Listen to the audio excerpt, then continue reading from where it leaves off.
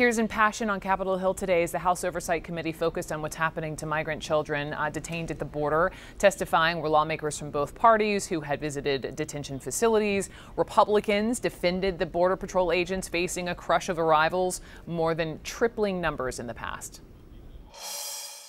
It is a crisis. It is real. And we do not get anywhere by blaming the people who are doing their best to help these people.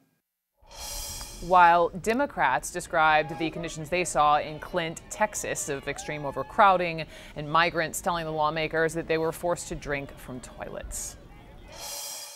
And what was worse about this, Mr. Chairman, was the fact that there were American flags hanging all over these facilities, that children were being separated from their parents in front of an American flag, that women were being called these names under an American flag. Mr. Chairman, it needs to be noted into record.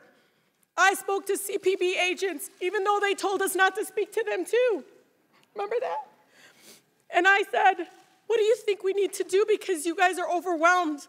They said, one of them, stop sending money, it's not working. Another one said, I wasn't trained for this. I am not a social worker. I am not a medical care worker.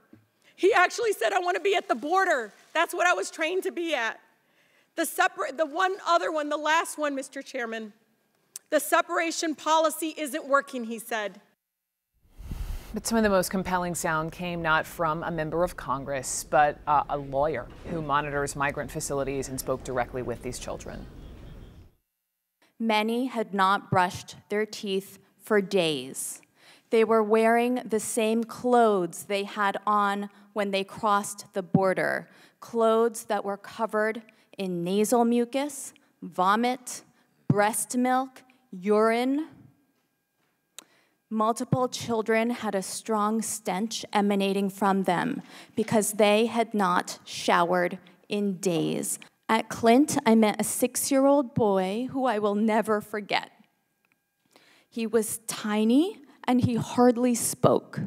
When I asked him if he was at Clint with anyone, he began to sob nearly inconsolably for an hour, nearly an hour. All of this comes as the Oversight Committee just issued a report finding that at least 18 migrant children under the age of 2 had been kept from their parents anywhere from 20 days to 6 months. Clara Long is a senior researcher for Human Rights Watch and recently spoke with children detained at the border. And Clara, when you hear about these children sobbing for an hour, what does this do to them emotionally, mentally? Listening to Alora describe that experience in Clint just resonates with me so deeply because that is exactly the same experience I had in another interview room in Clint with another child. It is child after child after child who is being traumatized, probably permanently. The American Academy of Pediatricians says that any length of detention can cause permanent harm to children. Right now, as we speak, they're actually opening up these facilities to members of the media. I know we've been asking. White House has done this. Trump is quoted as saying that they are, quote, beautifully run detention facilities. Your response to that? We spoke with dozens of children who gave us the same accounts. The Department of Homeland Security's Office of Inspector General confirmed our accounts.